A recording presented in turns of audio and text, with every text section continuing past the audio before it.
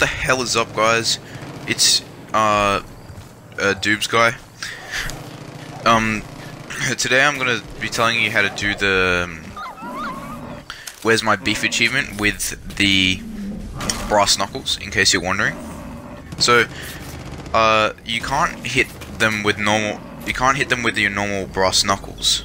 So you have to hit them with something else. So if you put the strong perk on, which is in the weapon wheel, then you go and face down and kick on the bull.